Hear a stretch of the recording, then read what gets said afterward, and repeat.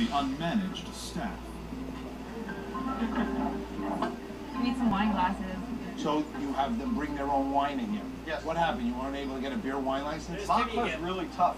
They don't issue any liquor licenses. There's only 13 in the whole town. You got to purchase someone else's? Is that what it is? Yeah, and they sell for like $1 million when they become available. Wow. So it's just not worth You it. guys all set? Yeah. Thank you. Have a good night, guys. Take care. We're all BYOB. Yeah. So nobody has an advantage. Okay, great. Do you wrap up the bottles for the customer to take home? If they ask for it, sure. Look at camera G.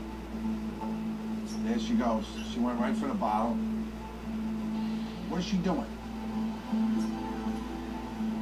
What is she doing with that bottle of wine? Admin too? She set it up right behind the counter there. Wow, look at this one. She's got a cup of ice. And she's pouring it on like moonshine. She's adding some 7-Up to it. She's keeping it behind the counter with the lid. Looks With like a straw. it's soda. That's not good, Lily. Now you see, look, so she's actually having a cocktail on the job. So even that you don't even have your own liquor license here, the customer left a half a bottle, and your staff is finding a way to make her own hooch and drink while working. Yeah, that's unacceptable. So what are your managers doing? 25, 65? Now how I think, I see this right away, and I have to say, okay, I need to make a procedure. What does that mean?